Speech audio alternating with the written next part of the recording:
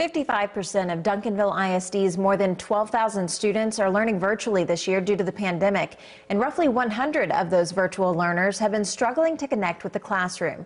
So today, teachers and district leaders masked up and gloved up, going door to door to help reconnect with those struggling students.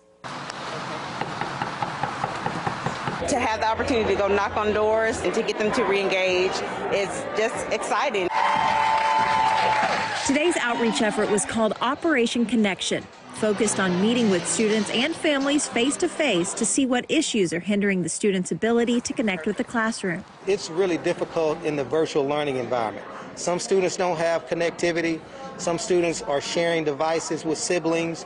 And so when you have those challenges, it's really hard to stay active in your academics. Duncanville Superintendent Dr. Mark Smith says failure rates are 10 percentage points higher during the pandemic, and students struggling the most are learning online. The digital divide is definitely more impactful in lower socioeconomic communities. And so I think that it's a call for all of us to figure out how we can change that. Because a kid or a student's zip code should not have an impact on how they're able to access connectivity and learn through that modem.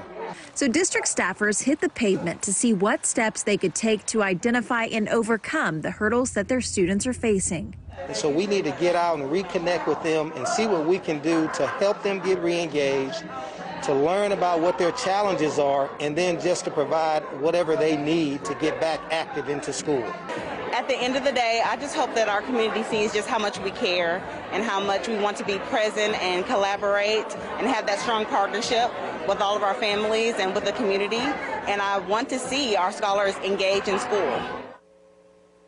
The district says they will be following up with the students and their families to ensure that they have the devices, the internet access, and any other resources they need to be able to reconnect with their schools.